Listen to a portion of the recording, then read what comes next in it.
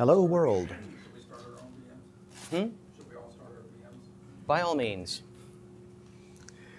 This isn't so much a VM as a machine that is less underpowered than the netbook I normally carry around with me.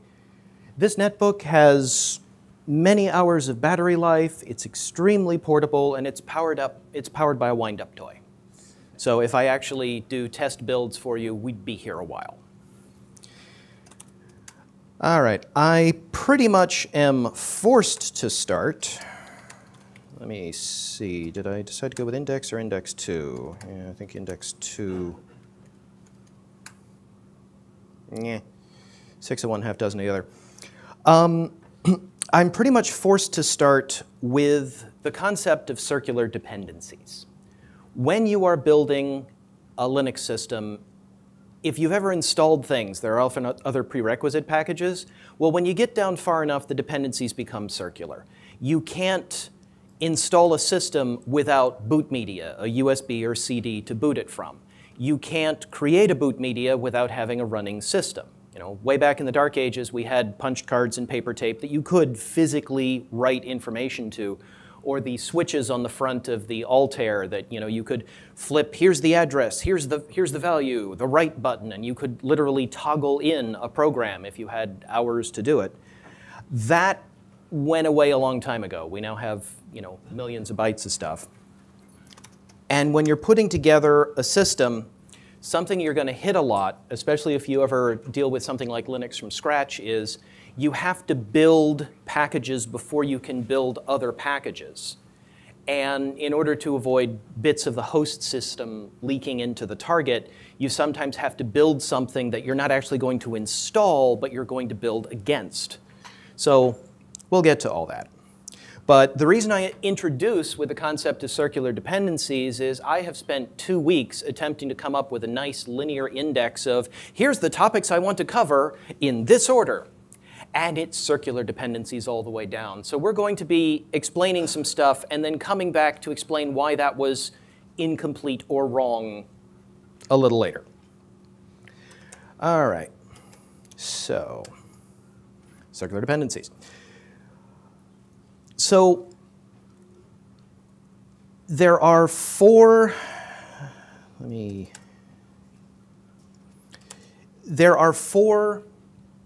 basic components of a build environment, of a Linux system that's capable of rebuilding itself under itself from source code. Those four are a kernel, a C library, a set of command line utilities, and a toolchain. And a toolchain is what all the embedded geeks call a compiler and linker and the make program, the set of build utilities that actually let you compile stuff. When you are creating a system, though, it doesn't have to be able to rebuild itself under itself. Your tiny little embedded ones generally don't. So your build time packages and your runtime packages, one of the ways that you break circular dependencies is by separating them. Okay? One of the things I did as backstory to this a long time ago is, starting like 15 years ago, I created a project called Aboriginal Linux, from the Latin ab origine, from the beginning, where basically I started with Linux from scratch and I went, okay, what is the smallest, simplest build environment I can get capable of building itself from source code?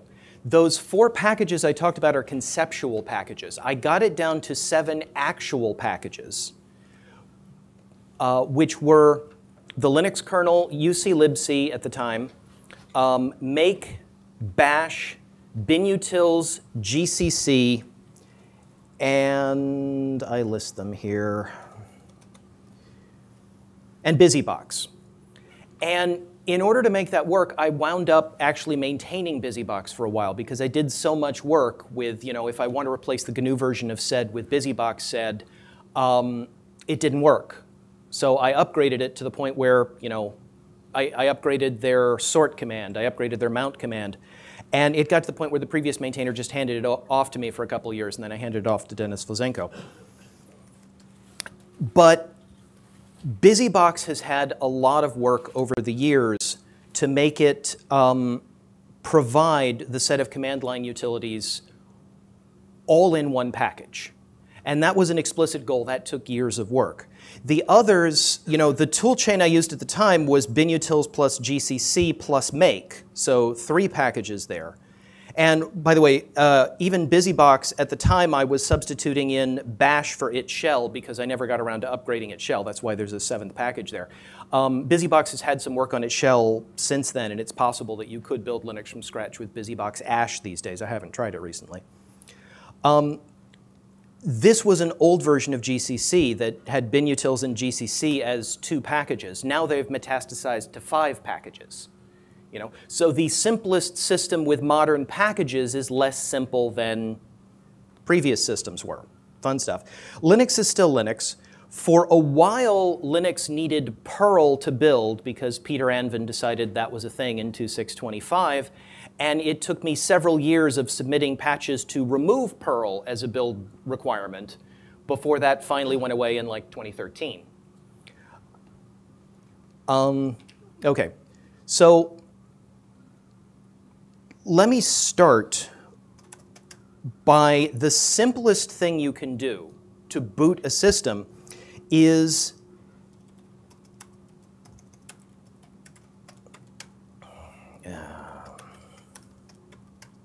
because I'm in the wrong. Let's see. Yeah, I have it in the intro file. No. OK, so how simple can we get? Here is a page where someone booted Hello World on the bare metal. OK, and you can easily Google for this, or you can go to that URL. I'll post a list of the URLs I went to after the talk.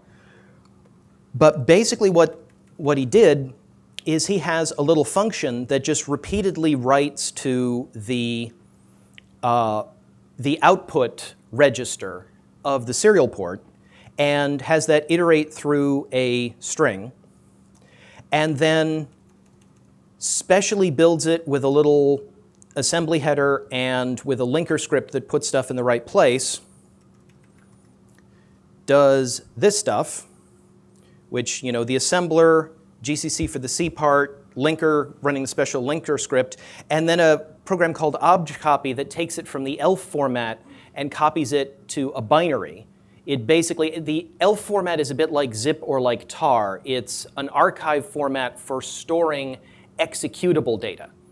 So there's a variant of ELF that stores shared libraries. There's a variant of ELF that stores dynamically linked programs. There's a variant of ELF that stores statically linked programs. It's basically the same archive with different header information. And what this does is this extracts just the raw binary blob, output format binary, and puts it to test.bin. And one of the things I did is hello hardware make.sh. The other thing I have to introduce is the concept of cross-compilers. We'll get to that. I mentioned circular dependencies. And so if I run make.sh, which I ran on that machine, and the paths are different, of course.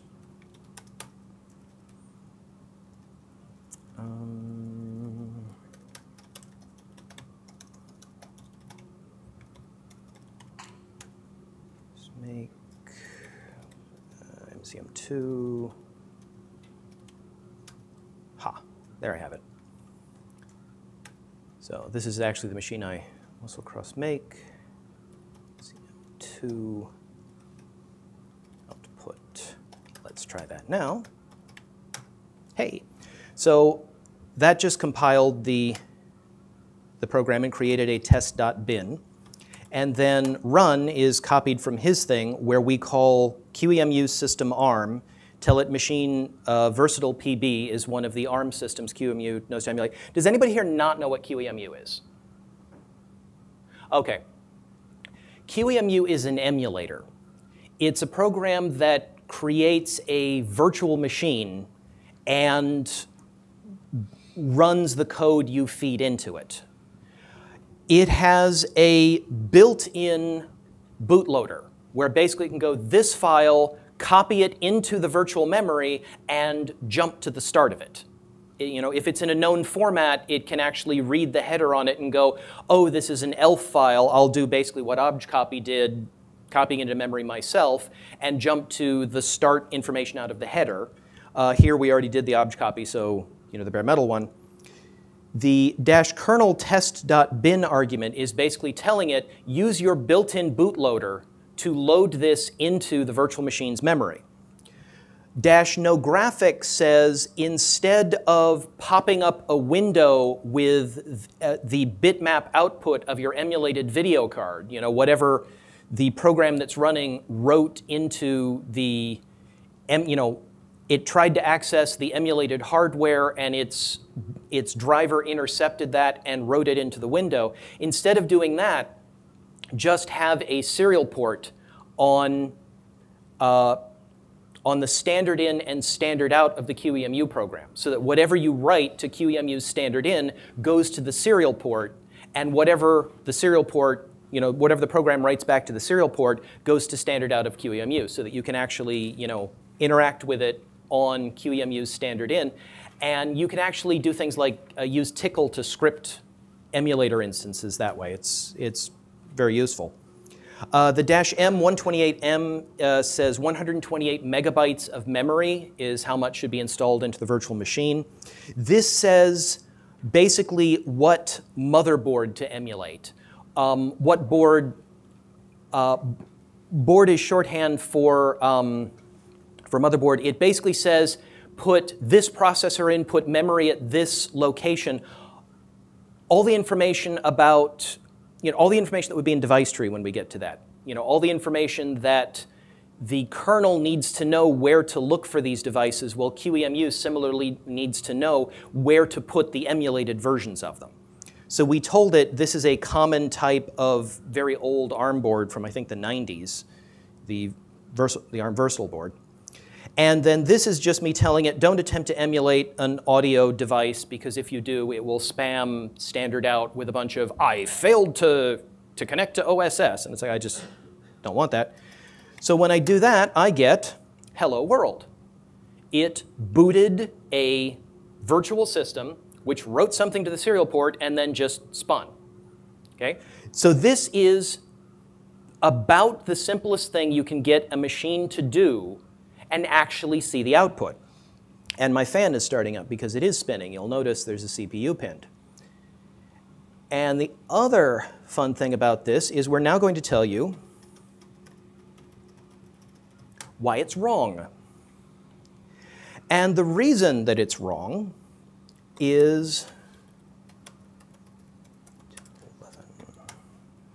oh, come on, I have it in here somewhere. The reason that it's wrong is that real serial hardware only works at a certain rate. You know, it has a UART buffer that can fill up. If you just spin writing to its output register, it's going to start discarding data fairly quickly. What you need to do is you need to read a status register that will have a bit set that says, I am ready for the next byte or not. And you can actually fetch that out of the Linux kernel source code in, it's under drivers, yeah, TTY, serial,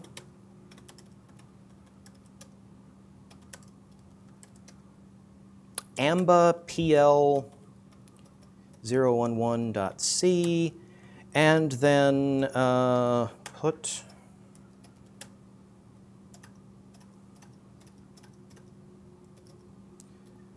console put character. It's doing a read from a register and anding it, and while it's doing that, you know, CPU relax is basically a way of telling the processor not to overheat. It's a no-op that takes a little extra time. And then write the character once it frees up. So you note that a driver attempting to talk to real hardware is doing an extra step that the emulator is not doing. And we're going to hit that a few times in here. But the really fun thing about this PL 011 console put care is a Linux driver that's designed to work before interrupts have been enabled, early in the Linux boot process, early print K. We'll get to configuring the kernel in a little bit. And that means that before Linux has really initialized most of the other hardware, it may want to print stuff out very, very early on. Which means if you know what your serial hardware is and where it's configured, you can basically look up what these macros are and substitute in the constants and cut and paste a line or two that let you stick print statements into anywhere. You can stick it into a bootloader, you can stick it into early boot. You can truly debug almost anything with print statements. You know? So that's actually a nice little technique to have in your back pocket, and we will get back to that. So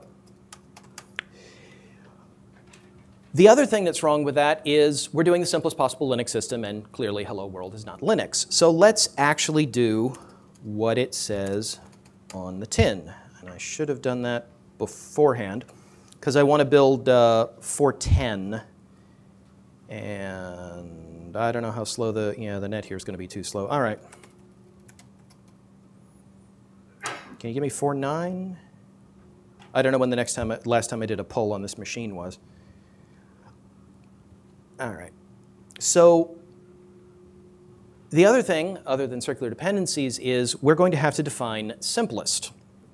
What I'm going to show you right now is the simplest way to build a Linux system.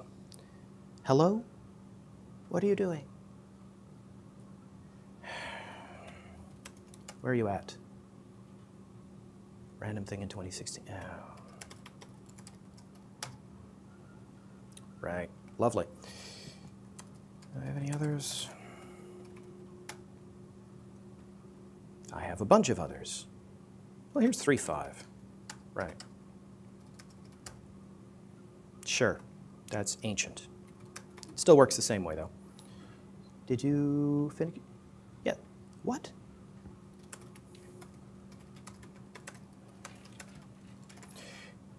The downside of switching to a much faster machine right before the thing is my careful setup I ran through is right there. Yes? The 4.9. 4.9. There we go. All right. So it's going to boil down to, we're going to do a, yes. Which of the, yes, I know. All right. Did I put it in here? Sure. Okay, the theory behind building a kernel always boils down to you're going to do a make config, you're going to do a make, and then you install and boot the result. A lot of the times we're going to be cross-compiling. The difference between native compiling and cross-compiling is something that I'm going to explain. On an x86-64 system, we're going to start with the available def config. So if you go make help grep _ def config, it should list for the architecture you've selected the available. Are you still checking out? No, you're not. Come on. There we go. So it has i386 def config, which is 32-bit, and x86 64 def config, which is 64-bit. If I selected a different architecture, there's a bunch of architectures in the Arch directory. If I selected, make Arch equals ARM, I'm going to get a whole bunch of def configs. But for right now, the simplest way of doing it is to build for the same architecture as this thing, to not deal with cross-compiling at all first. And I'm going to go make x86 64 def config. That's an underscore there. I don't think you can actually see it. Seriously? Ah. There we go. And then make -J8 as soon as we're done. Come on. You can do it. make J8. And this is going to build an awful lot of kernel. And that's going to go for a while. So meanwhile, in another window, the reason I opened the second window, let's build a hello world binary.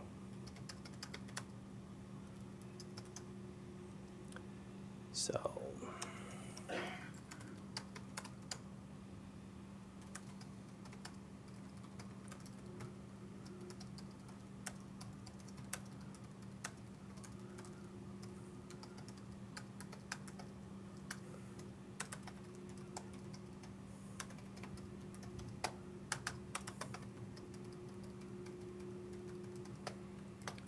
the reason for this instead of exiting is that I'm going to run this as PID 1. When a kernel boots, first it needs a bootloader to have run to load it into memory. And there's a couple of times that it can run straight around, but we'll get to that. Then the kernel needs to know the board layout, where to find the physical memory, where to find the serial port if you're using a serial console, where to find the I/O devices. Even if you have buses you can scan, you need to know what buses there are and where to find them. So it needs some starting data before it can even scan the rest of the system to see, what's plugged into USB. Well, where's the USB controller? And then it needs a root file system in order to load its first program from. And it needs the first program to run. And we're going to provide all those things in the little system we put together here. We are going to use an initramfs, and we are going to use a statically linked hello world program as init. And we're going to boot this under QEMU so that you can see basically hello world run in a different context. So this is a second layer of useless before we start getting to actual useful. Now you'll notice this is building at a reasonable clip. This is an 8-way SMP machine, and it's still building quite a lot. The thing about defconfig is it's got how many symbols?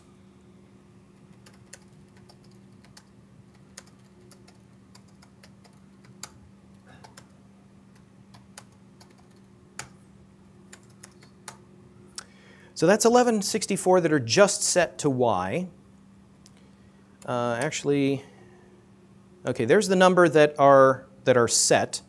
So 1,252 symbols, which select a lot of stuff. We're not going over all of these symbols. We do not have time. So what we're going to do instead,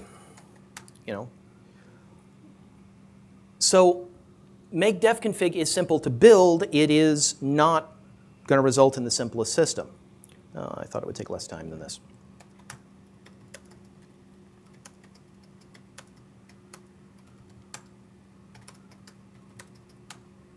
And then to package this up, we are going to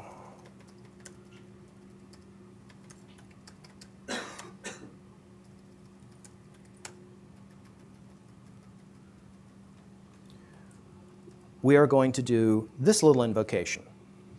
Find period to cpio.o-h newc, pipe it to gzip. And we're going to do that in the directory that has our new root file system. So gzip, I don't actually need the parentheses. And then redirect that to the directory above this, root.cpio.gz. So this has created, yeah, I didn't strip that. That's statically linked against glibc, which means it's flippin' enormous. And it even has the source code in there, but that won't bother us. When the Linux kernel boots, it starts by mounting a root file system. There are a couple of ways you can specify where the root file system lives. You can statically link in a CPIO archive into the kernel binary, which will be extracted into memory in a file system called initramfs. Initramfs is an instance of either ramfs or tmpfs in more recent ones. Here. Documentation, file systems. Years ago, I wrote documentation on this, so if you want to read through all that, this is just the very quick summary. CPIO is an older archive format that predates tar but still works just fine. They used it because it's simpler. Tar is actually a lot more complicated under the covers. That gets extracted into ramfs. Ramfs is a RAM-based file system. There's 4 kinds of file systems. There's block-backed, which is the conventional ones you're familiar with, like ext2. There's a block device, which is a fixed amount of storage that gets formatted and interpreted through a second driver that tells it what kind of file system there is. There's pipe-backed, which are called different things. Sometimes you hear them as network file systems. Fuse is another example of this, where basically you're talking through a pipe to another program that speaks a protocol, and that other program is providing your file system. So that program may be Samba, that program may be, there's a bunch of things it could be. Pipe-backed ones don't have to be network file systems, but people usually think of that. The point is that it's a serial protocol.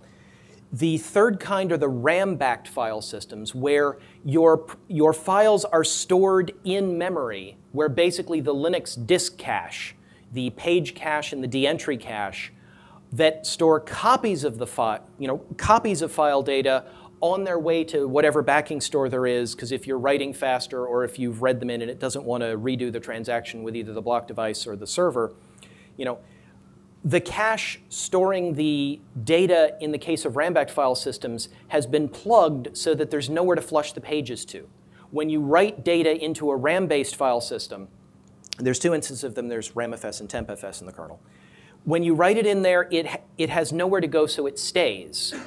And when you delete the files out of them, it frees up the memory so that they automatically resize themselves to how much is actually being used. Now, note that the older RAM disk that you've probably heard of isn't actually a RAM-based file system. It is a block-backed file system where you have a device driver that turns a block of memory into a block device. It exposes it in dev as /dev/ram0 or something like that. And then you use a second driver as the, ext2 or vfat or something like that as the lens you look at that block of memory through. You run a formatting program on it to put it in the right format. You copy files into it, and then you look at it through a second driver. That is a convention. That is a block-based file system, not a RAM-based file system. So a lot of people to this day still confuse those. RAM-based file systems are actually a lot more memory efficient. Because the thing about a block-based file system is you've got the copy in the block device, and then you've got another copy in the page cache. So it actually, it's actually less memory efficient to use the older format. And a lot of people still don't understand the difference between those. The fourth kind is synthetic file systems, where there is no backing store. When you read files or you write files, you're talking to a driver that can do arbitrary stuff with them. Proc is an example of this. sysfs is an example of this. The contents of proc are just hallucinated by the driver. It makes it up. And then when you write stuff into there, it can call any arbitrary function in the driver to do anything it wants. So those are actually 4 different categories of file system. And generally, when you are telling the kernel, when the kernel is booting, it can extract a CPIO archive into the ramfs instance it already has, and this is called initramfs. The older way of doing it, before Linux implemented any RAM-based file systems, it only had initrd, the initial RAM disk, the block-backed version. So it could allocate a RAM block disk and take something like an ext2 image and copy it in there. It could take a gzipped ext2 image the same way that you'd take an ISO image, for example, that you ripped from a CD, and then you can gzip it. Well, you could copy that into the RAM disk and mount it using the ISO 9660 driver as the lens you look at it through. And then the third thing it can do is if you didn't provide either of these two, or if you did provide them but it couldn't find an init program to run out of them, in initramfs, it looks for a file /init. It looks for a file init in the top level directory that has the executable bit set. If it can exec that, it'll stop looking further and it'll just launch PID1. In the older ramdisk-based one, it looked for a different name, linux-rc, which is just historical interest. Don't go there. And in init main.c,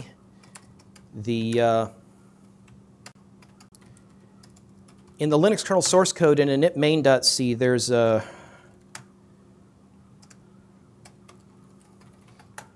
function start kernel. So if you go into the Linux kernel source code and look in init/main.c function start kernel, you can actually trace through how the Linux kernel starts up, because this is the one that actually does it. It has a bunch of different places it looks as fallbacks. It looks for sbin init, it looks for etc init, it looks for bin init, and if it can't find any of those, it'll launch bin sh.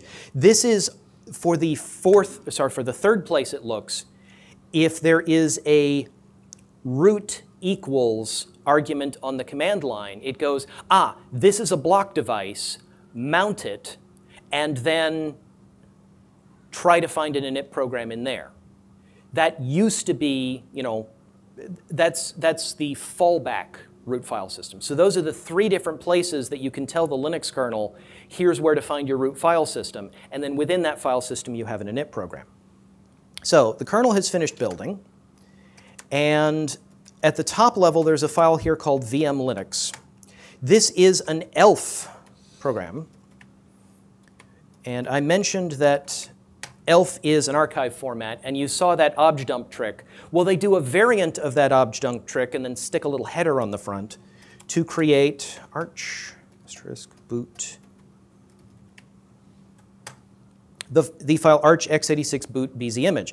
And you'll notice I mentioned that this one's enormous. We're going to go into kernel configuration stuff after this. So what we do is we go QEMU. Let me see. I did a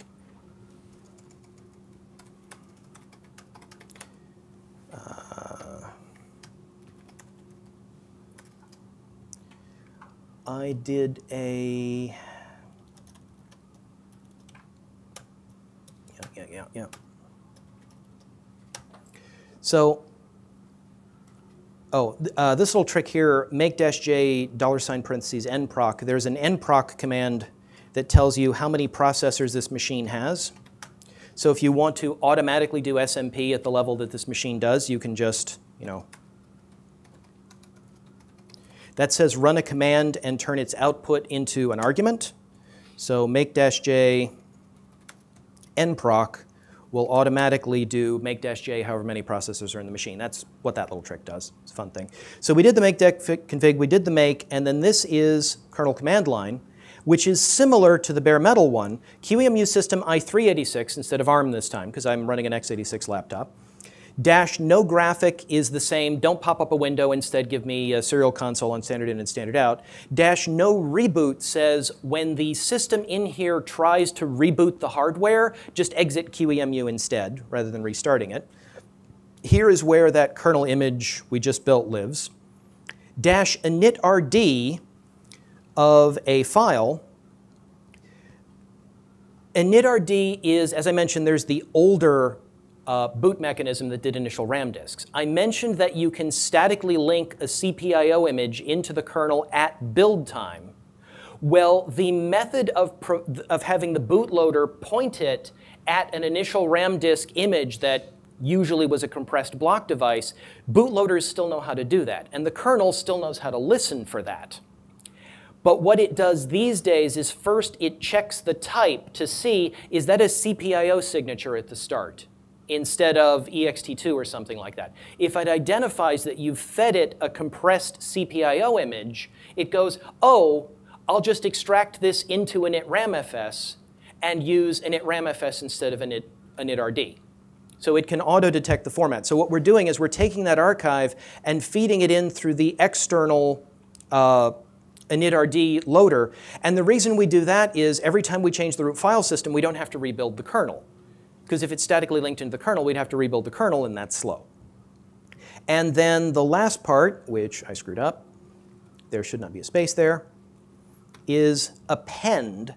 This is QEMU's for provide these extra arguments to the Linux kernel command line. What is the Linux kernel command line? There is another one of these. kernel.org/doc/D documentation is the online place for the documentation directory in the Linux kernel source code. Under the Linux kernel source, there's a D documentation directory with lots and lots of files in it. I've already shown you documentation, file systems, ramfs, rootfs, and initramfs.txt, which is the documentation on initramfs. Now let's look at, they moved it recently. It is now in,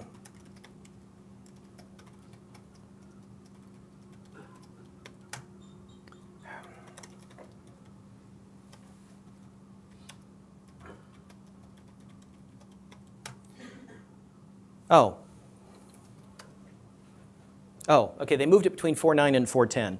It's in a different place now, but it's still in the old one here. It moved into a subdirectory, but it's the same file name. Kernel parameters is a very nice file that just lists all the keyword equals value names that you can provide on the kernel command line to tell it to do stuff.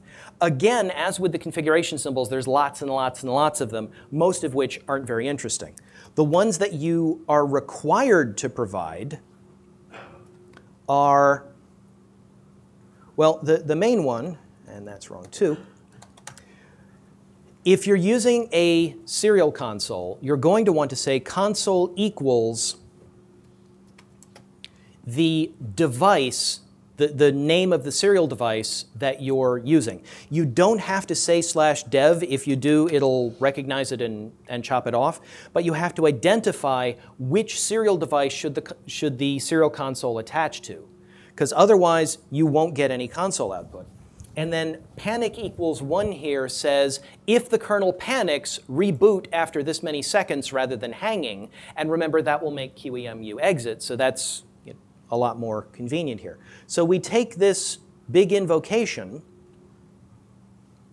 and we go, and this will die because on this machine I have the root file system in another place.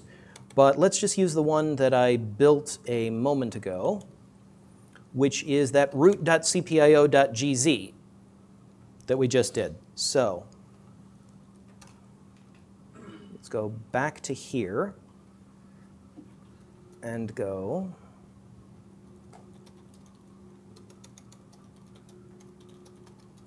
root.cpio.gz. And now, in a moment, we should get, come on, hello? Do I have a broken QEMU on this machine? All right. You're a much faster machine, but I'm going to go back to the one that I actually did the initial setup on, because this is silly. Oh! Yes, that would be wrong. That would be why. And it didn't make it far enough to panic, so it never tried to exit.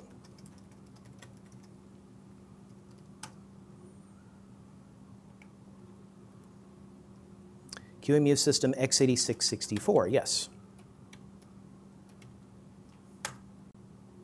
That's much happier. Thank you. So here are, you'll notice there's lots and lots of boot messages. What are you doing? Clock source switch to clock source TSC. Yes, I saw that. Come on, you should finish booting. Oh, do I have a weird version of QEMU on here? You have the word oh, yes, I do. Blah. It was booting asynchronously, so yeah. So it continued to spit console messages after the thing.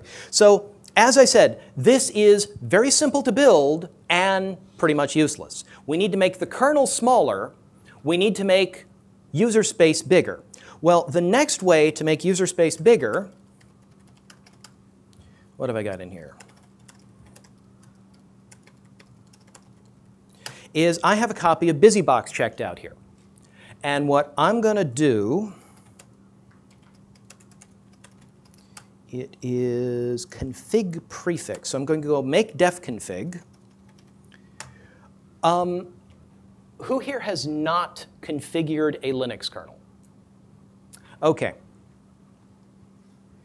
We're going to get to configuring the Linux kernel, but busybox actually copied kernel configuration infrastructure. So if I go make menu config, I get an interactive configurator program where I can cursor up and cursor down, and I can hit Enter to go into a menu, and I can hit space to select a symbol or deselect a symbol, or sometimes it'll cycle through *M and space, where the M means build this as a module rather than statically linking it into the kernel.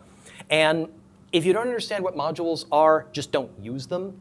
Modules are a thing you level up to when you need them. It basically means that after the kernel has booted, you can tell it, here's an extra chunk of code using the insmod or modprobe program. Say, insert this module into the kernel. And you can also tell it, remove this module from the kernel, at which point it will hide it from you but not free up the memory.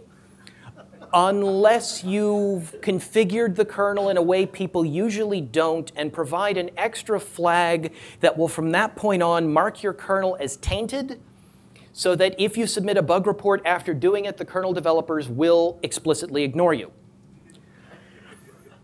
Yeah, because removing bits from a running kernel is just not something that can ever quite be done safely, or at least they haven't convinced themselves that it has, and they don't want you to do that.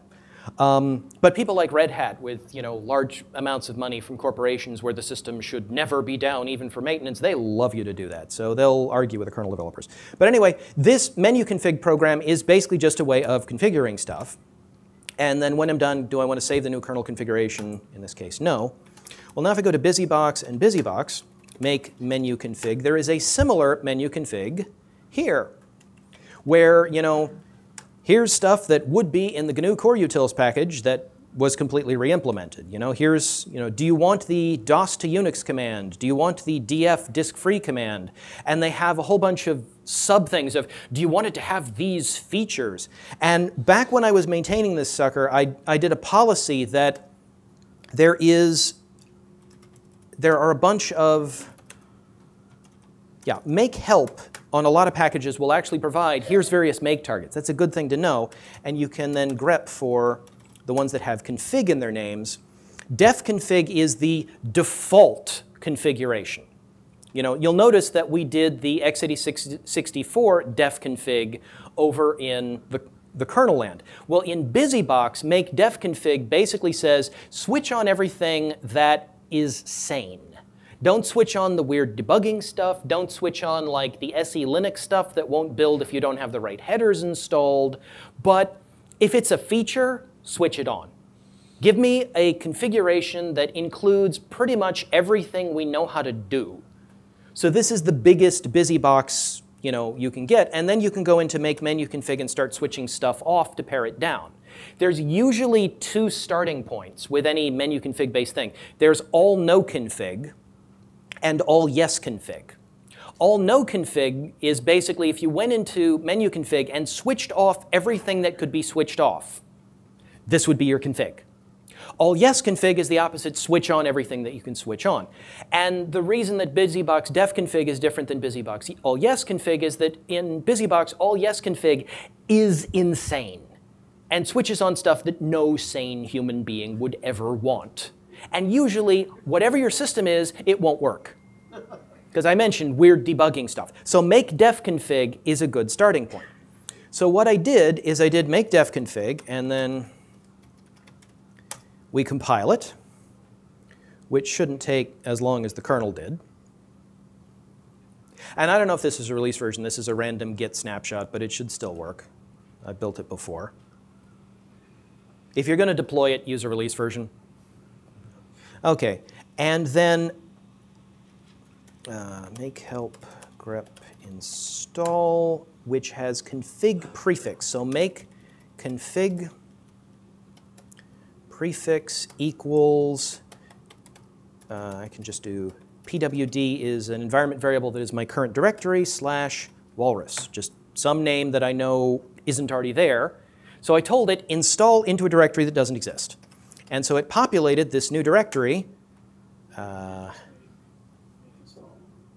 yes. You know, my red-eye flight that I had to get up at 3:30 a.m. for was yesterday. You'd think I'd be recovered by now. That's why I got this. The drink that chases unicorns into the ocean. Ah, nasty stuff. Okay. So this popular directory, remember I said the older Linux RC name that nobody uses anymore? Well, busybox has been around for a while, and it hasn't necessarily cleaned out all of its old stuff. So what I do now is I do the same trick of find period, pipe it to cpio -h nuc oh, I never remember that part. I wrote the documentation on this so I wouldn't have to remember it. Yes, yes, yes. Duh. Okay. -o. All right. -o. Pipe it to gzip and root2.cpio.gz. And now what we do is we take our earlier kill QEMU system x86-64 and we cursor up and we tell it instead go to busybox root2.cpio.gz, and now we add one extra little thing, rd init equals bin sh. What I'm saying is, instead of looking for a file called init in initramfs, look for this file instead as your init program. The name rdinit dates back to when we were using RAM disks instead of ramfs, but it listens for both. So what that should say is do the same big, long, overcomplicated boot, and no, it didn't. Okay. And you know what I did wrong? I didn't statically link it. All right, let me explain more. Need more exposition. So what it did here is it failed to boot. It panicked at the end. And freeing unused kernel memory is the last thing it says before launching init. In this case, it's freeing 3 different chunks. Failed to execute /bin/sh, error -2. Error -2 in the case of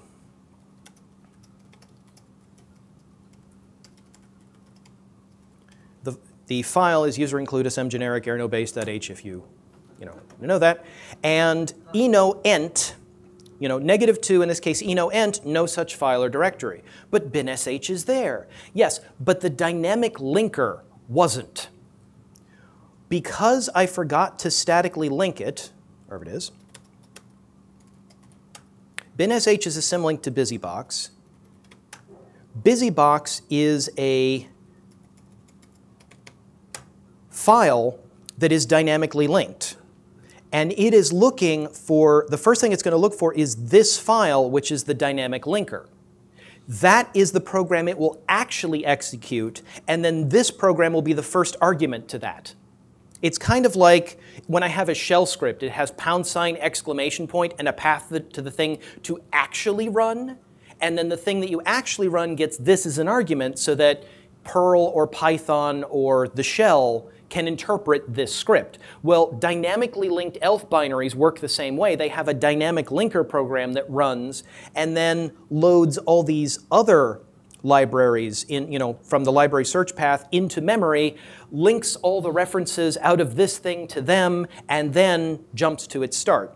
And what it was basically saying is this misleading error message, the no such file or directory, was saying the dynamic linker in this thing wasn't there. All it had was a number, and the number did say what the problem was, but it didn't say what file the problem was. So if you encounter that kind of thing, you learn to debug this kind of stuff. Okay, so what we do is we build again, and this time,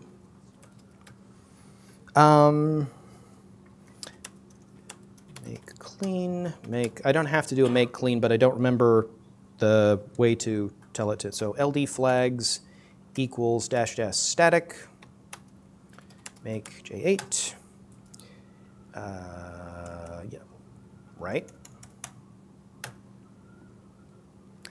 And we build again. Ooh. And then when that's done, I can test that the busybox file is statically linked. While it's doing that, let me point you at a couple other interesting web pages. So, yeah? What's the difference between RD init and regular init? In current kernels, not as much. In current kernels, I believe that initramfs will fall back to looking at init equals. That went in like 4.6, 4.7 or something. It's fairly recent, it's within the past year. Init equals used to just tell the kernel what init to look for when it was mounting a block device on, stage 3, the root equals file back. After it couldn't find a statically linked initramfs, and then it couldn't find an external RD image, so it didn't have anything in initramfs or in initrd, then the third thing it would try to do was mount a block device, and init equals used to only apply to that block device. You needed the other argument to tell initramfs what init to look for. Okay? I think that has recently changed, so I could say init equals. And I'm using a 4.9 kernel, so we might as well try. Let's see, so that will have, okay. So what I was pointing you to here, let me finish the thought. I wrote a lot of documentation in that system that I have since stopped working on. But I did this one for 15 years, and I still answer questions about it.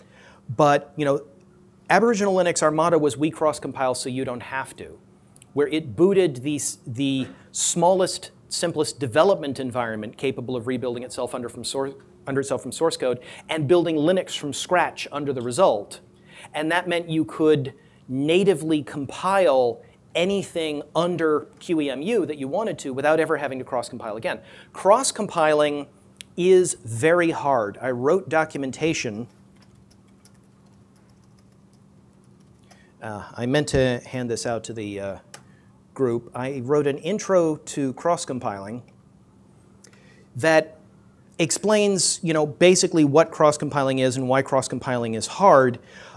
This is very polite because this was written not to scare people away from cross-compiling. This was sort of, so you have to cross-compile. My sympathies. Here's how to do it. If you can avoid cross-compiling, try. Because cross-compiling is really, really nasty. You have two contexts. You have two sets of headers. The one for the system that you're building on and the one that for the system you're building for. You have two sets of libraries you're linking against. One for the system you're building on, one for the system you're building for. Most systems go configure, make, install. And configure asks questions about the system you're building on and uses them to apply to the system you're building for. And when they're two different systems, the whole of configure is asking the wrong questions. About half of cross-compiling is figuring out how to lie to autoconf or to just get it to stop. Because it's like, well, let me build a little test binary and run it to see what output it produces. Well, you can't when you're cross-compiling.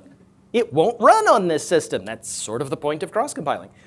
And your build system, if you are building something locally that generates a header file, a lot of times you will run a small C program to produce code or modify code that then gets compiled. So you need a native compiler, you need what's called a host compiler, and you need a target compiler to build for the target. And so you have two separate contexts and have to keep them separate.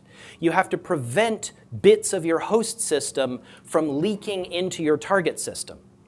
And what you wind up doing is, you know, just natively compiling on a bunch of different targets. It's like I tested it on ARM, I tested it on Spark, I tested it on PowerPC. I found slightly different bugs in each case, but that's okay. There's a linear number of them. Well, when you're cross-compiling, I tested cross-compiling from this system to that system, and I got slightly different bugs every from system. So it's hosts times targets. So you're testing, you know, attack surface is just exponentially larger. And then there's the fact that only about 2% of the developers will ever care about cross-compiling at all. You know, Debian has over 40,000 packages in its repository. Maybe 1,000 of them have ever been cross-compiled on a good day with a tailwind. And so it's just, cross-compiling is a thing that can be done, but the point of this entire project was native compiling under emulation is so much easier. And then the trick I did was I fired up distcc and taught it to call out through QEMU's emulated network to the cross-compiler running on the host. So configure ran fine. There was one set of headers. The header information was pre-processed before distcc sends it out to the compile node. Linking ran fine because that happened inside the emulator. I could install the result into the system so that my dependency recognition, worked fine. But the heavy lifting of compilation was moved outside of the emulator to someplace that CPU was cheap and I had access to SMP. So that was a fun thing. I did it for a long time, and it's sort of out of scope here, but feel free to read about it.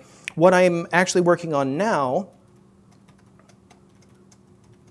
is a project called MakeRoot, which basically, one of the things Aboriginal Linux did is it built its own cross toolchain and its own native toolchain. Well, there's a project out there now called Muscle Cross Make by the guy who does Muscle libc, Rich Felker, which is a toolchain builder that not only creates cross-compilers, but creates native compilers, which is the thing that I couldn't beat out of, buildroot will create cross-compilers. It doesn't want to create native compilers. CrossToolNG, it'll create cross-compilers. It doesn't want to create native compilers. Code Sorcery would give you cross-compilers. They wouldn't give you native compilers. There were a bunch of places I get cross-compilers from. But if I then wanted to build stuff in the resulting system, I didn't have a compiler I could install into the thing. I could fish them out of Debian.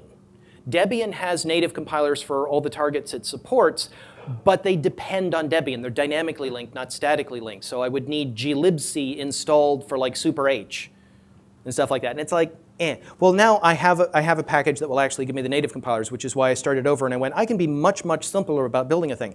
And what this is a shell script that builds a root file system, which I'll go through this in a little bit. After I go through configuring a kernel, I'll go through this as, here's how you make a simpler root file system. But it's a shell script that will basically populate one of these directories, you then CPIO up, and then run it out of initramfs, and that gives you a nice starting system. Once you have one of these things, if you want to repackage it as ext2 or repackage it as squashfs, there's a make squashfs utility you can read the man page of. I can walk you through how to do that too. Basically creating a file system for one of the other file formats is either run a utility like make squashfs or genext2fs that works like tar does. Here's a directory, here's the output file, it just puts it into the thing. Or what you can do is you can use a loopback device. Anybody here not know about loopback devices? Okay. Loopback devices, if you need to create a block device file system, you have to do it as root. You can, let's see, ddEIF equals dev 0, OF equals blah.img, BS equals, block size equals 1 meg, count equals, let's say, 256. So let's create a 256 megabyte, capital M. Shouldn't have to care. So that created a 256 megabyte blah.img. And then I can format it. Yes. Whee! Come on. Come on. There we go. And then I can go mount-o loop blah.img.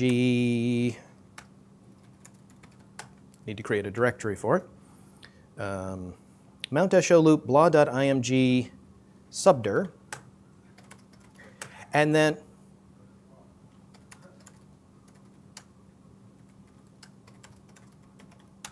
there we go. And subdir is that file system. A loopback device is a special block device that creates, it basically is, it's another type of lens. Remember how I said ext2 is a lens you look at a block device through to make it look, you know, like a directory full of files?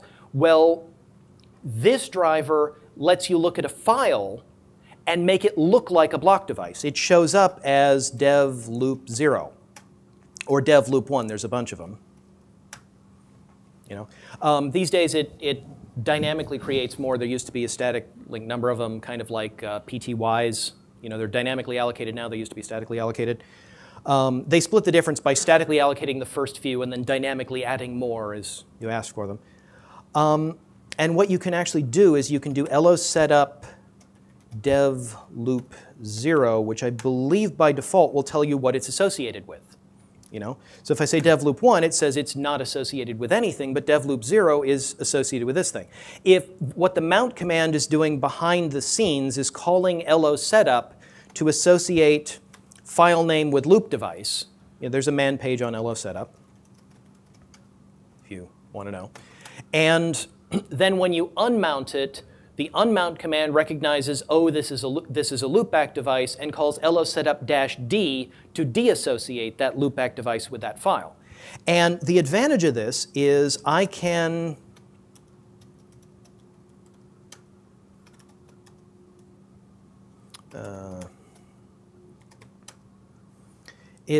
copy a file into here. That's 2.txt into subdir. And then I can unmount subdir, and then I can gzip blah.img, and I have just created a compressed ext2 image of 256 megabyte size. That's the basic procedure for if I want to create block device images. Now, this works for normal block devices. It doesn't work for flash devices. Flash devices aren't exactly block devices because the way flash works, normal block devices have a granularity of like 512 bytes, or these days 4K, and the file systems have a block size of like 4K. This is the size that they upgrade with. If your underlying device has an update granularity larger than the block size of a file system, bad things happen. Because if your flash, every time you write to the flash, it's updating a 128K chunk, and you think you're writing 4K sectors. So you have ext3 journaling, and it's like, right, we write these things into the journal, and then we update just this sector, and we haven't written anything before it, and we haven't written anything after it, so we don't need to keep track of that. And if we lose power in the middle of it, all we have to do is replay the journal, and that'll tell us, you know, what changes we were in the middle of. And then when we try to remount it, oh, the entire directory is gone because that 4K was in the middle of 128K of directory, and all of it got zeroed and then didn't get written back because the power was interrupted, and oops, my flash file system is corrupted because I'm using a file system type that isn't aware of flash's erase granularity. This happens. It's a bad thing. So they have what's called log-structured file systems that are designed for use on flash, that the first thing they do is they do a special I/O control against the block device that says, what is your erase granularity? What is the update size and alignment and stuff? Where are your erase blocks? So that every time I update, I am updating an entire erase block.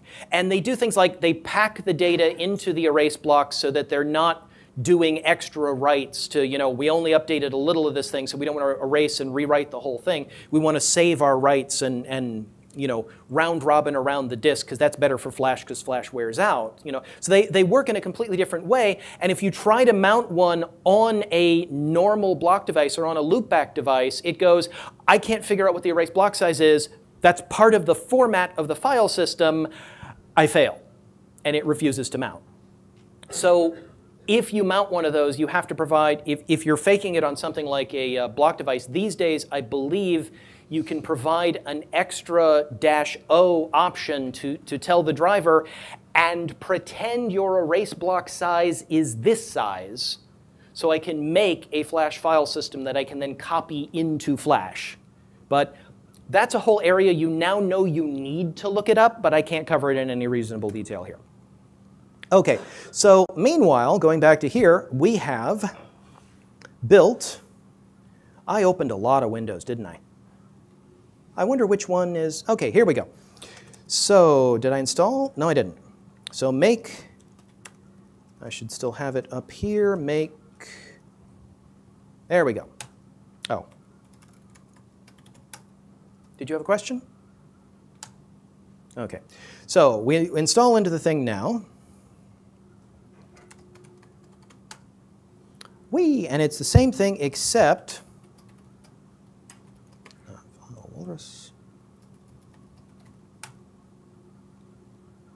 statically linked. No, dynamically linked. Darn it. You can recursively remove the Wallace string. Yeah, it should have installed over it anyway. You want to try that? Yeah. I didn't actually do a make clean this time. Did you detect that I changed the C flags and you're rebuilding everything? OK. Statically linked. Woo! All right, let's do that install again.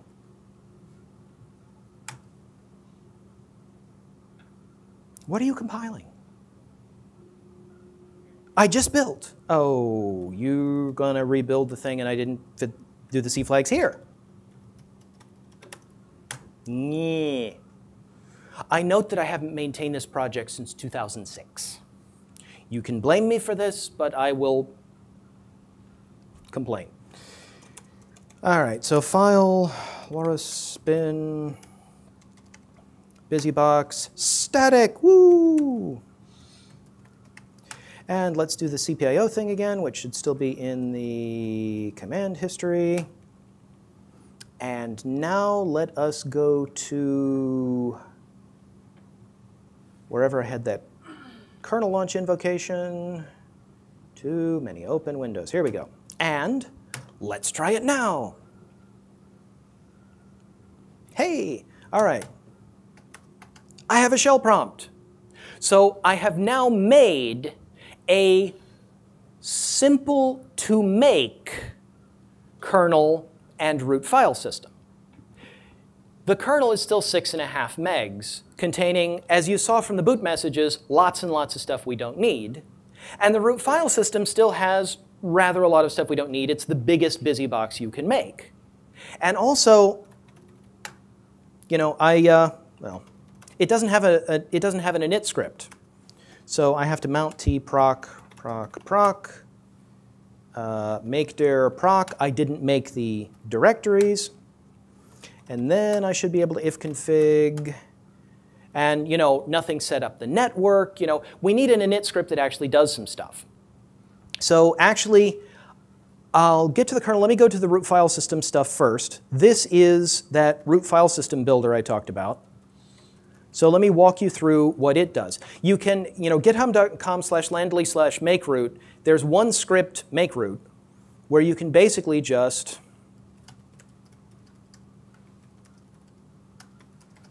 let me see if let me check out a fresh copy of it. Well, no, just, do I have, no, I do not have it extensively locally modified here. Woot. January 31st, is that current? Let me see. Yes, OK.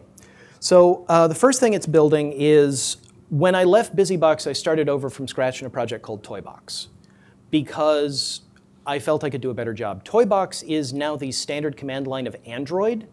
I am attempting to turn Android into a self-hosting development environment. I'm using what I learned on Aboriginal Linux to basically make it so that what's installed by default on Android should be enough to build AOSP, let alone Linux from scratch, so that having an Android phone is sufficient to develop for Android. It's got USB on the end of it. If you plug it into a USB hub, you can add a USB keyboard, USB mouse, use Chromecast to put it on a big screen, and this is a gigahertz processor with at least half a gig of RAM. It's a reasonably powerful system, and if you plug it into USB, it's going to be charging itself. So I gave a talk about that here at 2013. The Android guys went basically, sure, why not, and started merging my stuff. And that's taking up an awful lot of my time now. Oh. What I didn't do is I didn't tell it to use the current version of Toybox, but I'll just grab the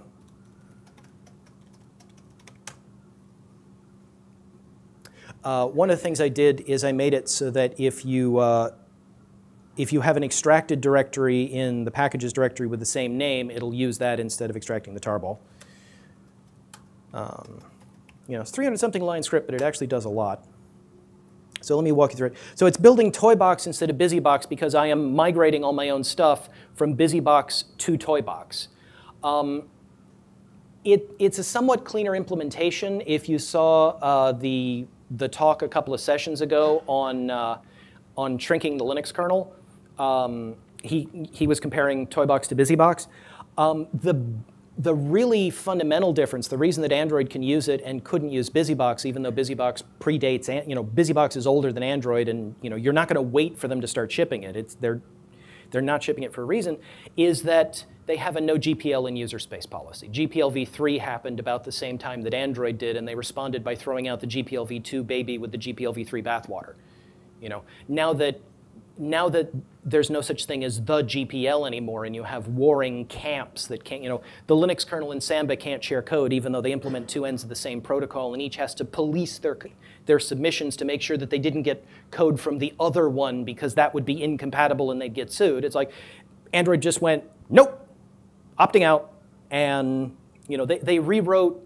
They rewrote their Bluetooth daemon. They threw away the one they had that was GPL and wrote one that's Apache licensed. They're slowly going through and moving that. So Toybox is under a public domain equivalent license that looks like a BSD license to make the lawyers happy.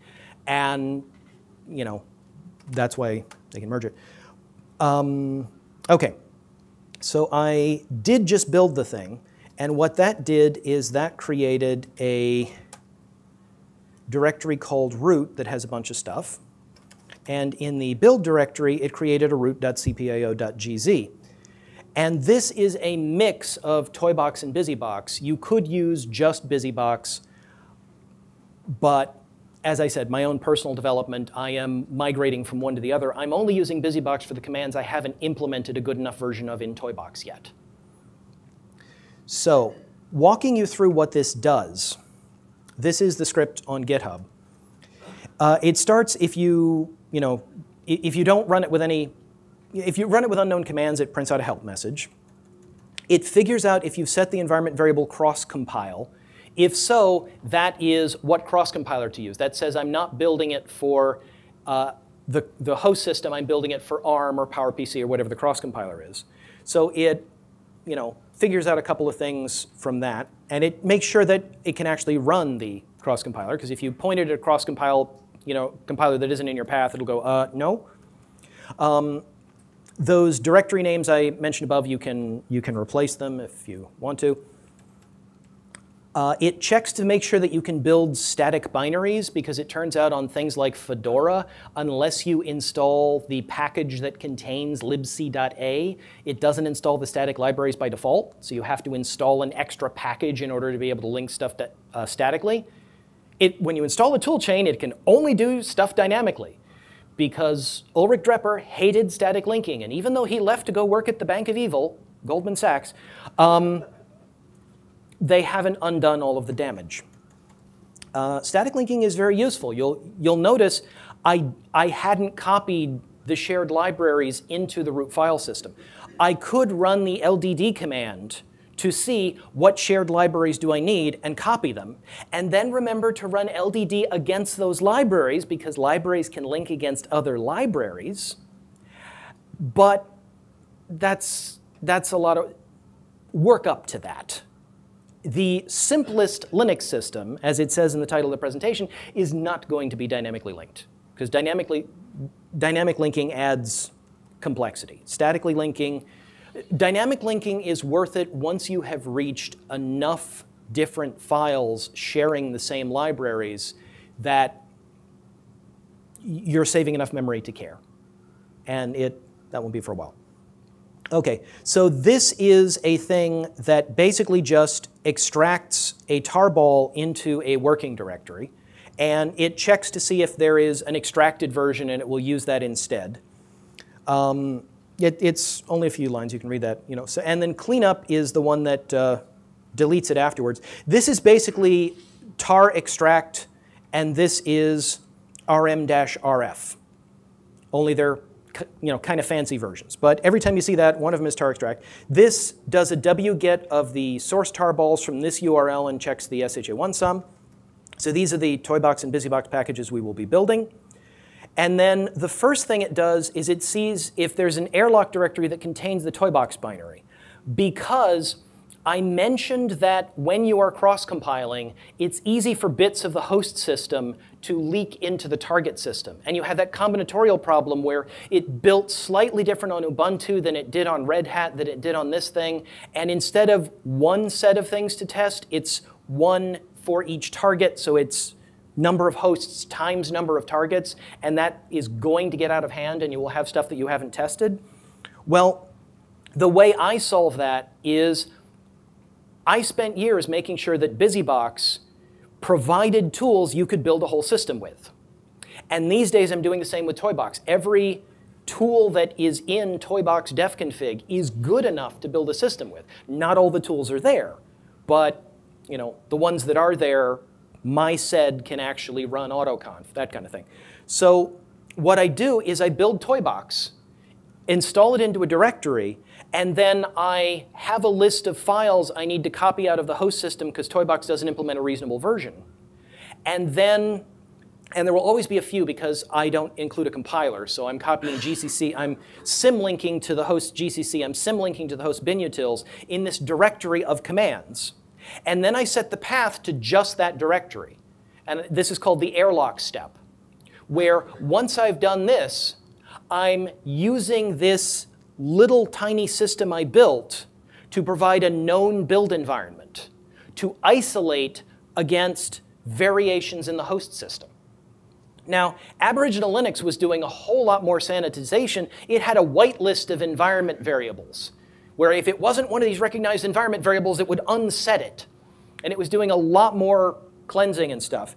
And 95% of the time, you don't need to worry about that. So this is a little more than the 80-20 thing. This is like the 90% that gets you 95% of the thing.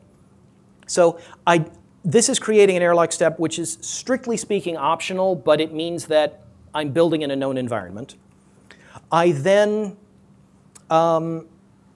this is basically just dependency checking because, in case I don't need to rebuild stuff. Skip that step. Then what this does is this creates the directory layout. This is doing a make dir of all the standard directories in one line. This is pretty much the directories that packages expect to be in. And with this set of directories, I can install all the Linux from scratch packages. Linux from scratch is an online book that tells you how to create a very large, very complicated, about 110 megabyte system using conventional GNU packages. But it's the base of most OS versions. It's nothing remotely like the embedded world uses. And as I said, I spent many years making it so that a megabyte and change of busybox could replace 100 megabytes of GNU packages.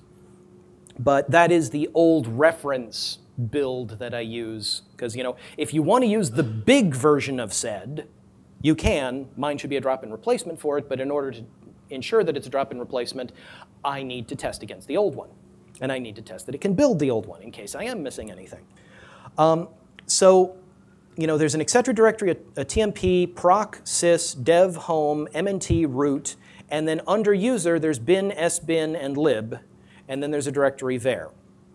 And these are pretty much the directories that Linux expects to be there. There is a standard called the Linux Standard Base, LSB, that unfortunately the Linux Foundation took it over.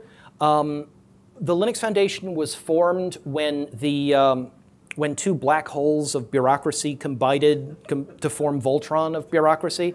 And one of those was the Free Standards Group, the other one was OSDL. And when they combined, the focus shifted from maintaining this standard to asking donors for money. And unfortunately, what this meant is that the Linux standard base was so badly maintained that a year or so back, Debian, when the 5.0 release came out, threw up its hands and said, we're done, we're not paying any attention to this standard anymore. Which is kind of sad because there should be a standard for this stuff. So there's still 4.1, LSB 4.1, and it does describe the layout of these things. Etc directory is where a bunch of config files traditionally live. Temp was the directory that Unix used for temporary files. Proc is where you mount procfs. Sys is where you mount sysfs. Those are two synthetic file systems that let you give you an API to play with the kernel so that PS can see what processes are available, and insmod can see what hardware is available and stuff like that. Dev is the directory that the device nodes go in. I mentioned that the serial console device is one of the devices in dev. Dev lo setup. Dev loop 0 when I was showing loopback devices. Home is the directory under which the user accounts live. MNT is a directory for additional mounts. That's the traditional name for it. Modern systems added one called media that does the same thing, but they liked it. Root is the home directory of the root user. This is fallout from the days when home used to be on its own partition a lot. And in case you hadn't, if you ever trashed that partition, it would give and had to log in as root to administer the system, it would give the root user, somewhere to have his files. User bin, sbin, and lib actually exist because Ken Thompson and Dennis Ritchie on their original PDP 11 in 1971 filled up their first disk. Their root disk was a 0.5 megabyte, very fast disk, and then they had what was called an RK05 disk pack, which was 2.5 megabytes of external space, basically like a USB disk today. Slower but much larger. And when they filled up their root partition, they leaked it into the user directory where they had the user accounts. And then when they got a second expansion disk, they moved all the user accounts to the new disk, and they called that one home.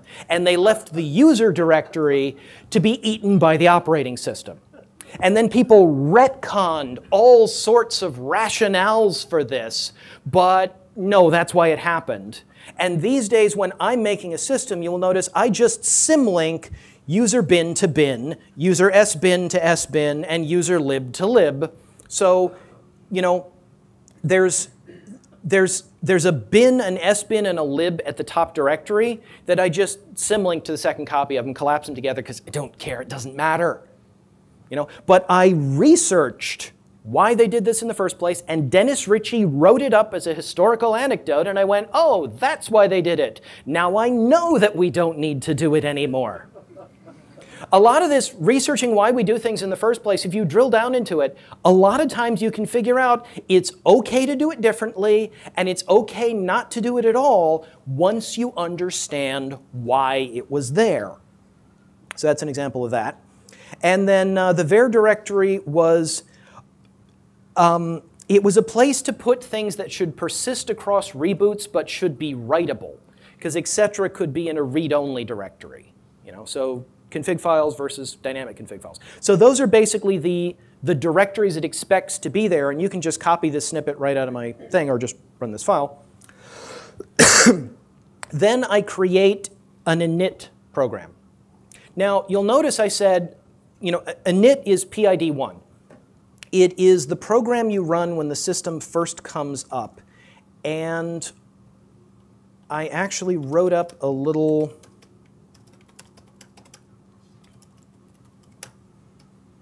things I probably won't have time to cover, but should. OK, so init is weird, and I wrote down why. And yeah, these are a bunch of different examples of types of init you may encounter. Using binsh as init, you've seen me do that.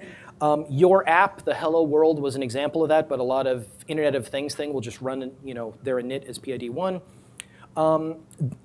Here is a shell script running as init, and then at the end it execs another program. I wrote one called oneit. There's system 5 init, which was the conventional one everybody was using 10 years ago. Then Android uses its own init program. These days there's a horrible one called systemd. And then there's others like Upstart and OpenRC when people were trying to move beyond. The main problem with System 5 init is it predated the widespread use of SMP, so it brought the system up in a single-threaded manner. And people wanted to parallelize the init to bring the system up faster, and they couldn't quite agree on that because, well, this has to come up after the network interface comes up, so suddenly we have a dependency resolver where everything has to know what else it depends on, and people wrote up a lot of different things, and Red Hat basically shouted everybody down by having more money. OK, so PID1, the first process that Linux launches, is special. And what's special about it is, to start with, it has no parent. It is launched directly by the kernel. If it ever exits, the kernel will panic. You saw that kernel panic earlier of, we couldn't find init because it was, or we couldn't run init because it was dynamically linked. So we got a panic message, and then QEMU exited and otherwise would have rebooted the system. Because init should never exit. Init has most signals blocked. Specifically, the way they implement that, not exactly, but you can think of it as sig default is sig ignore for init, where if you get a signal, the default handler for it will ignore it rather than killing the program. And if a program's parent process dies, so that you have an orphaned child that when it exits, it wants to send sig child to somebody to notify it of its exit code, but its parent has gone away, it will be reparented to init. Init is the reaper of orphan children. Okay, so init does a lot of things. If you run init equals /bin/sh, your system will accumulate zombies if your shell does not know to listen for sig child, which most of them don't.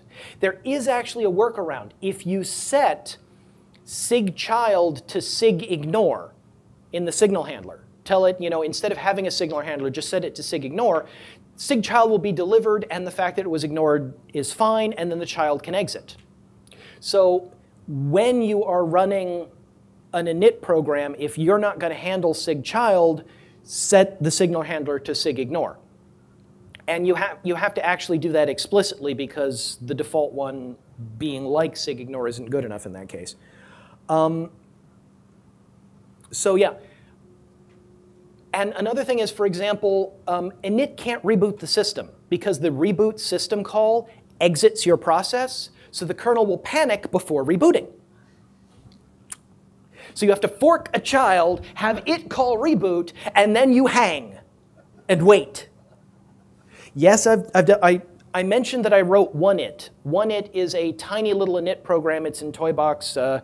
You can find it on the busybox mailing list way back when, but they didn't merge it, where it does just the basic setup. Another thing about init is that it inherits file handle 0, file handle 1, file handle 2, pointing to dev console. It starts with a standard in, standard out, and standard error, pointing to whichever dev console you had on initramfs. If you didn't have an initramfs, or if you created an initramfs but didn't add a dev console to it, which you'll notice we haven't in any of the ones we've done so far, those opens will fail. And your standard in, standard out, and standard error of init will be closed. Meaning, anything you write will be ignored.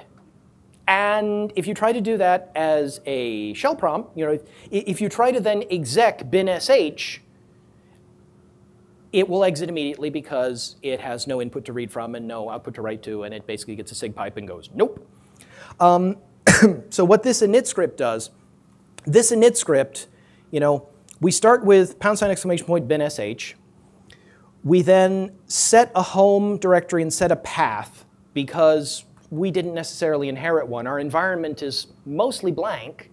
So if we want some basic environment variables that you just sort of expect to be there, we have to set them ourselves. We mount proc on proc. We mount sysfs on sys.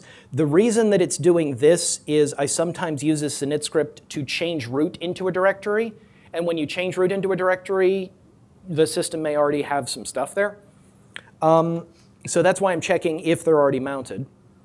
Is just for change root. It won't be in your systems. I then mount dev tmpfs. Dev tmpfs is a file system that was added a few years ago that automatically populates the dev directory with all the devices that are there, so you don't need something like udev or systemd to do it. You don't need a daemon listening for hot plug events and creating device nodes. The kernel can do it for you. And it took several years to browbeat Greg Crowe-Hartman and company into going, the kernel can really do this for you, but what names will we use? OK, you notice how under sysfs, sys class, like, mem,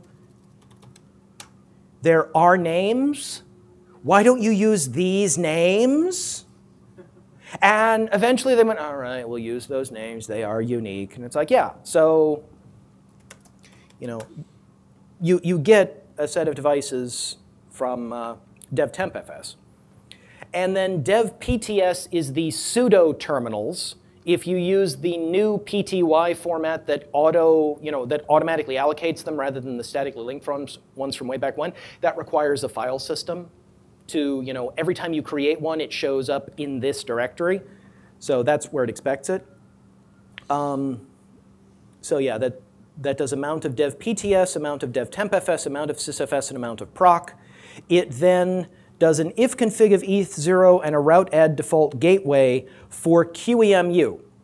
If you are using QEMU's emulated network, this is the address that if you ran DHCP, this is the address it would give you, and this is the gateway that will talk to the outside world through its basically faked IP masquerading that it does. And then I attempt to set the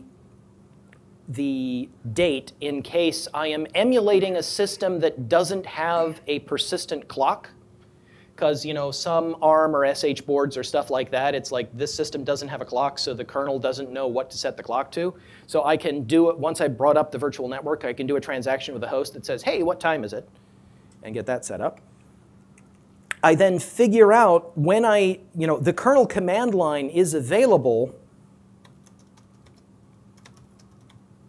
I think this is actually the, yeah, this is the kernel I just built. So this is the emulated system, actually, that is still running under QEMU. And proc command line, this is the command line that I fed in. You may remember that from the QEMU command line.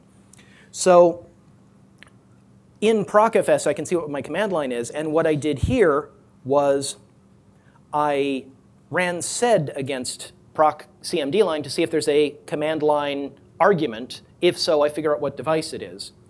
And the reason I do that is, remember that standard in, standard out, and standard error that init inherited, go to /dev/console? Well, dev console is a device that is an alias for whatever actual console device you're using to talk to the outside world, but it does not provide a controlling TTY.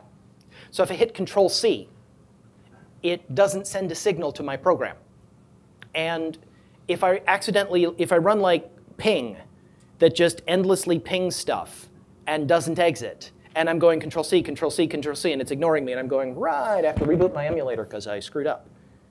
Well, what oneit does is it closes the standard in, standard out, and standard error that it inherited and opens the ones from the actual console device, the serial device, that does provide a controlling TTY. So that if I'm connected to that one and I hit Control-C, it sends the program a signal. Okay, so that's why I'm doing that thing with the console. You don't necessarily have to do that in your thing if you don't expect to have a command line running as PID1. Your init will also do the proper setup to that thing if you run sys5 init or something like that. But I'm doing that here because I'm trying to be simple. And then I figure out, OK, what program do I run next? By default, I just run bin sh, but I can set the environment variable handoff in all caps. One fun little thing about this is, let's see.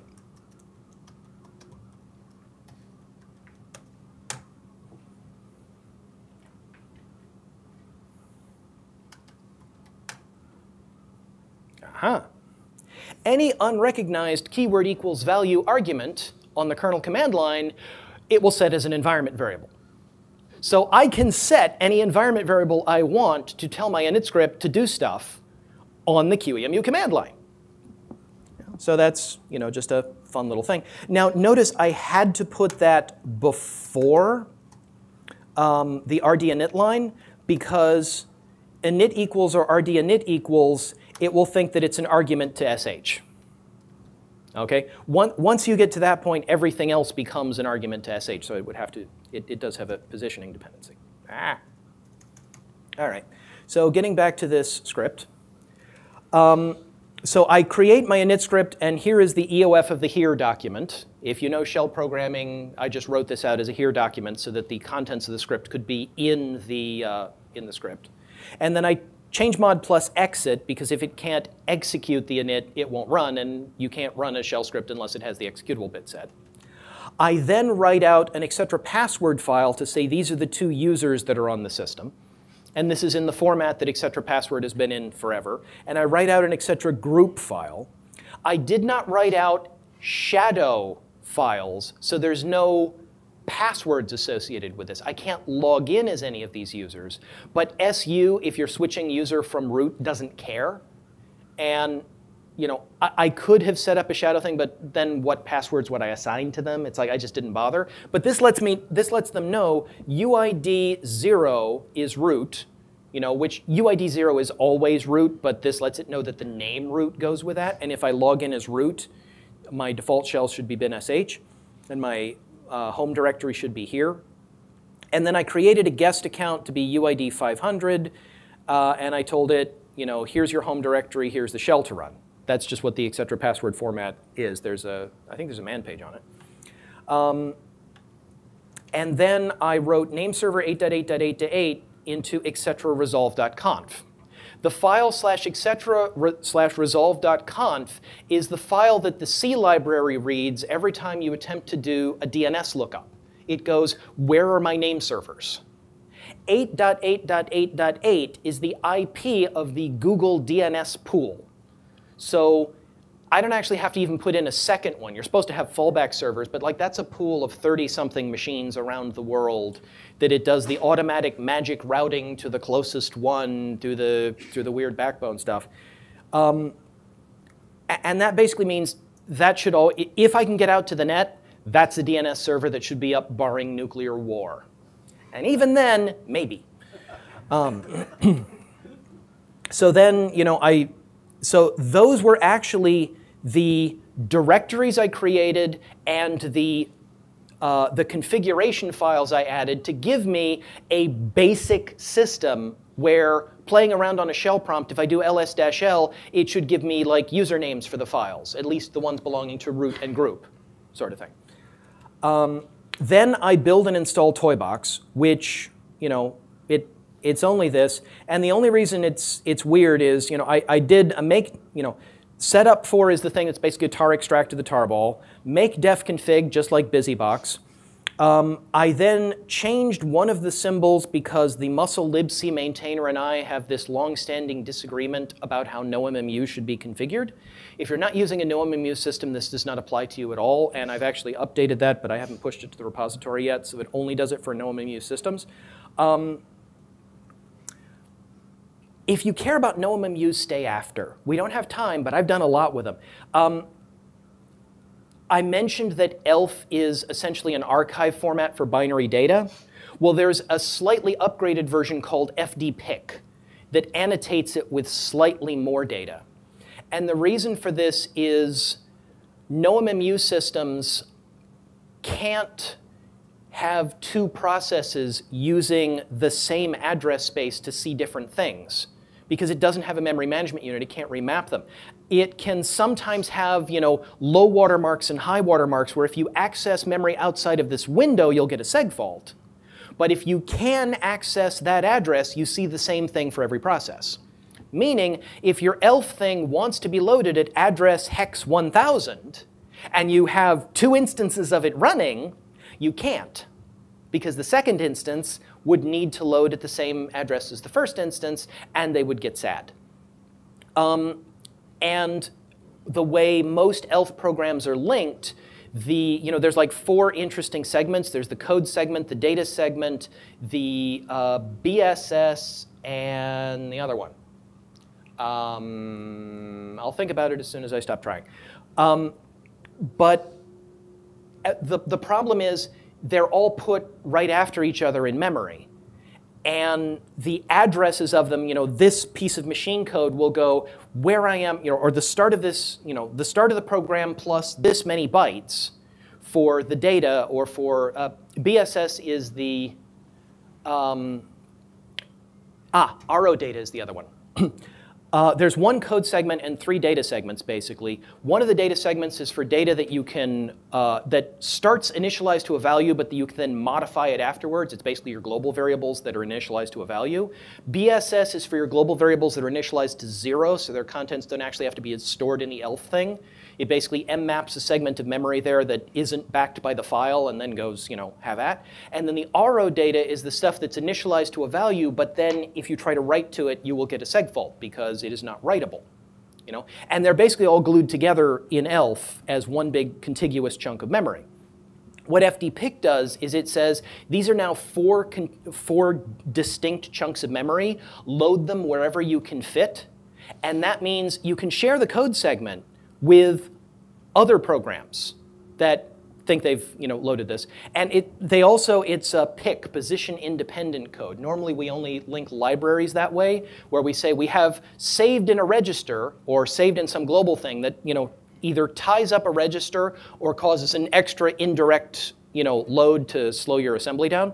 But that means that wherever, it can be loaded at different starting addresses.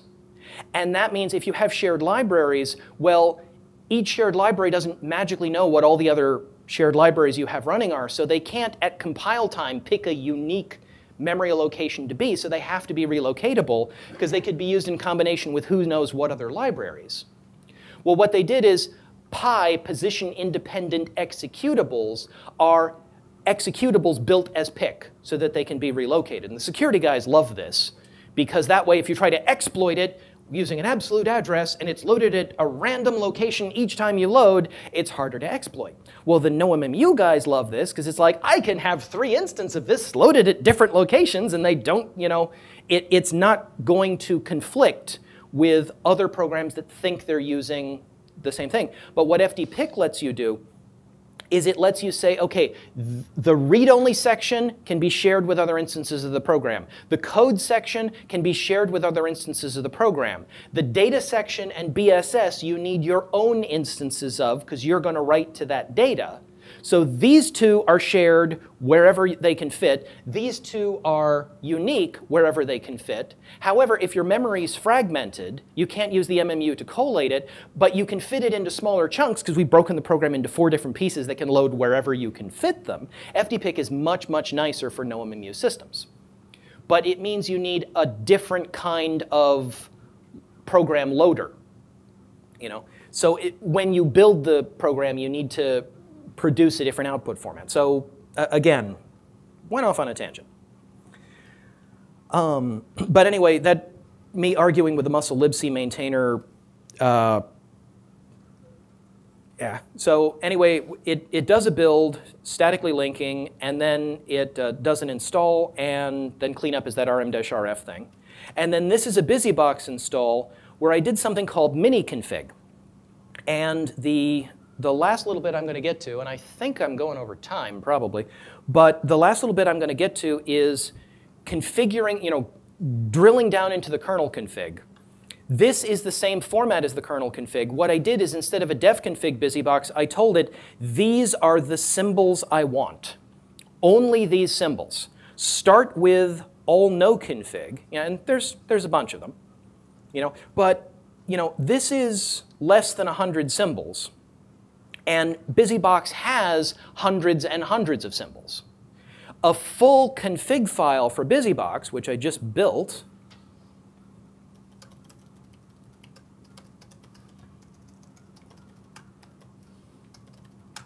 is 1,097 lines. This is, it ends on line 261, and it started on line 191. So 150 symbols instead of 1,000 and stuff. And that's for selecting, rather a lot of stuff. And what this is a format called mini-config, which I did write up documentation on once. Here.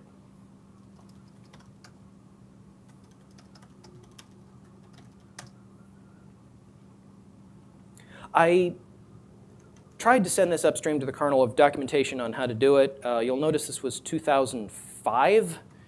I resubmitted it again a year later to see if they changed their minds, and like, nope, a bunch of people are using this. Documentation on it is not submitted upstream to the kernel. If you ever think about Linux kernel stuff, oh, well, any interesting idea immediately gets implemented and done by the vast hordes of kernel developers, I will point you at the fact that the squashfs developer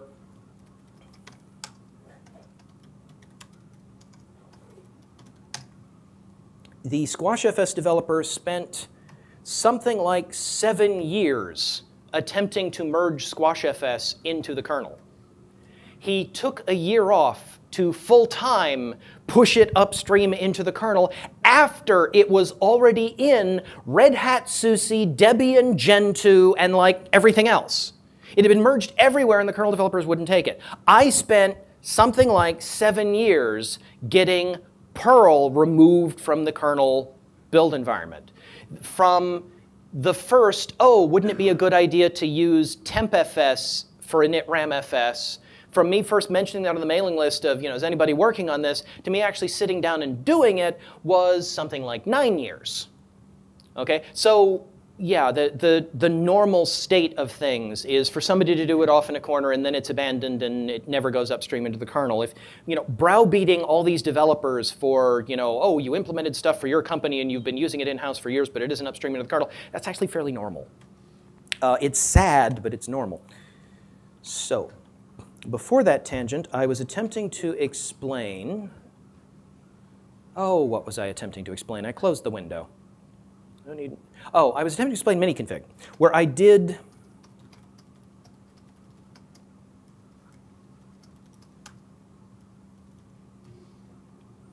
actually did documentation describing, all sorts of stuff about mini-config, but I will walk you through it right now.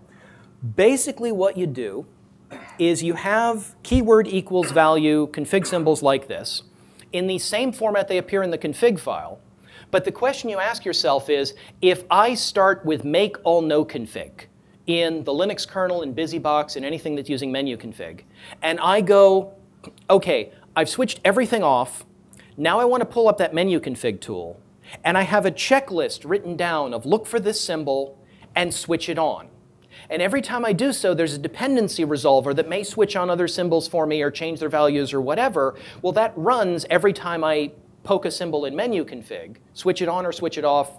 It may have fallout with other symbols in the kernel, but I don't really care. All I care about is I started with all no config, and then I went down my checklist switching on these symbols, and then I saved the result and I built it. I know how to do that by hand. Can I automate this process? And yes, you can. That's exactly what mini-config does.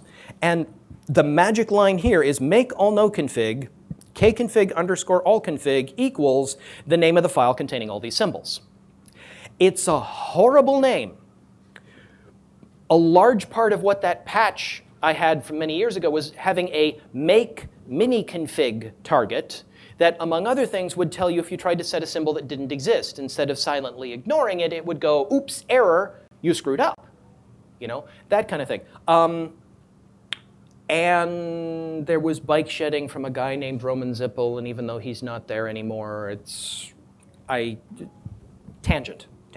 So this is a fairly useful technique for configuring busybox a lot more, concisely. And it used oh, it set it as an environment variable, not on the command line. Make is terrible. I'm sorry, people give Python guff about the significant white space and totally ignore the fact that make requires tabs, not spaces, in a lot of places. It's like, no, it combines imperative and declarative code in the same context where you have to care what order things happen in but have no control over it. It's like, no. Tangent. There's a whole rant on there. Yeah, configure, make, and make install all kind of need to be replaced. It's just nobody can really agree on. Well, I already went into the whole autoconf is, totally does not work with cross-compiling, and half the things it's checking for are specified by POSIX anyway. And if your build environment isn't POSIX, fix your build environment. And make install, of course, has no idea what a package manager is. So things. Anyway, but meanwhile, we do configure, make, and make install. And config prefix just tells it where to install.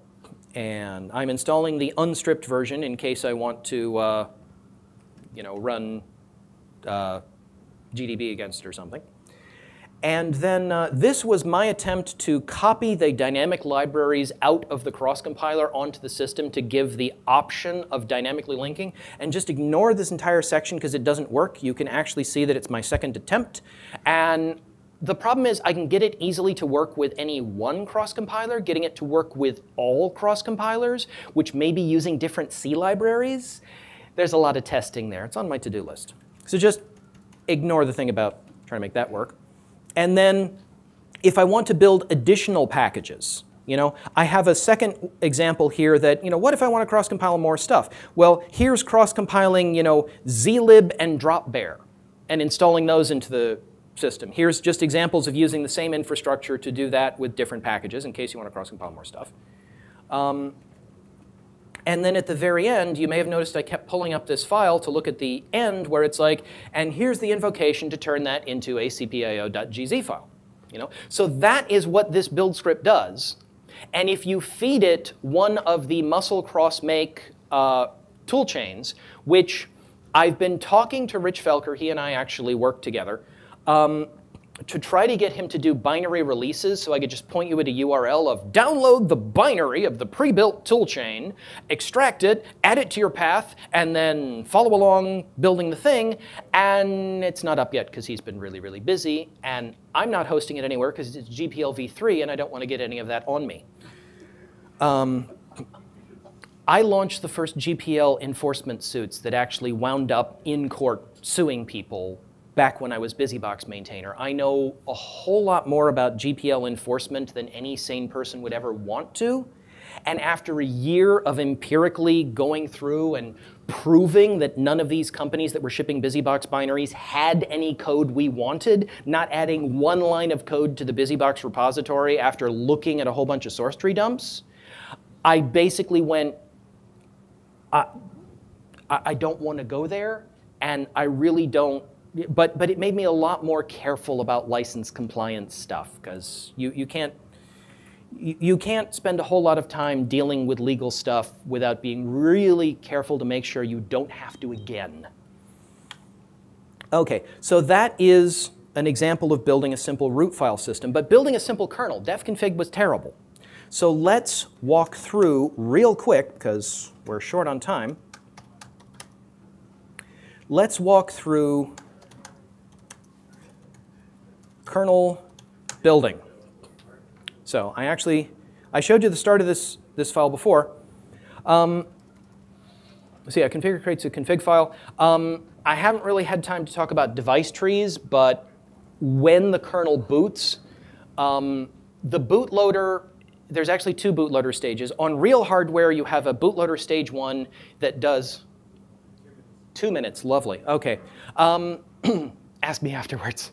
The real hardware does things that QEMU doesn't have to. So QEMU is a built-in bootloader. We've just been using that and explain it now.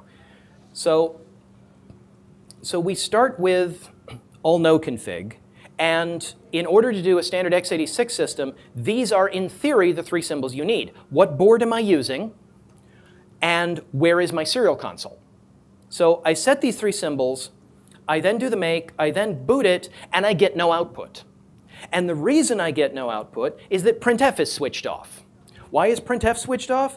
Because the symbol config embedded was broken by this commit, which was really stupid special case nonsense that says when all no config happens, switch this symbol on, which results in opening a menu so that a lot more symbols can be switched off. And this winds up switching off printf. So what you actually do is you do a special commit. Oops.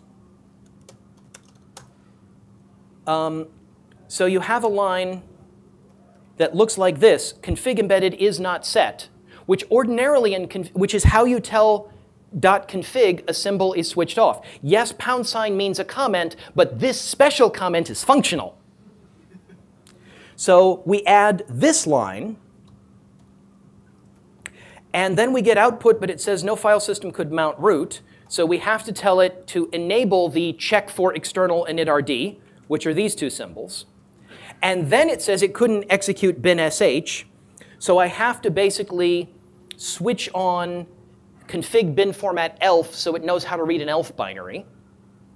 And then I get to the point where it reads hello world.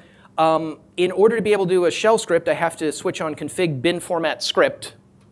And then I can run my init script, except it can't mount devtempfs. So I have to switch on two symbols in order to get the file system that gives me the dev directory. And I could go into more, but basically this is the kind of thing that, you know, the minimal set of symbols that I was using for each target back in 4.3. Let me github.com. Landley. Back when I was doing Aboriginal Linux, the set of symbols that I used for each target was in the targets directory. There were a bunch of things like, here's the one for ARMv5. In order to boot a system, I needed to know what arch equals value to tell the kernel when I built, what path the resulting bootable file would show up at. That's for building GCC. You don't have to care about that. What console value to feed it, because which console device am I using? And then here is the here's the symbols I added just for this architecture for this board and the set of devices on this board. And here was the QEMU invocation I would use to load it. And that set of symbols was actually added to base config Linux, which has more than you actually need. But these were the common symbols that I would set on all the targets. So you can actually read through and see what those symbols are. You don't need a lot of these. And if I had a little more time, I'd go through here's the list of the ones you need. But unfortunately, I am over time. I can probably take one or two questions. No. I cannot? Please not, Ron. OK. Oh, sorry. Somebody needs the room. I'm sorry. Ask me afterward.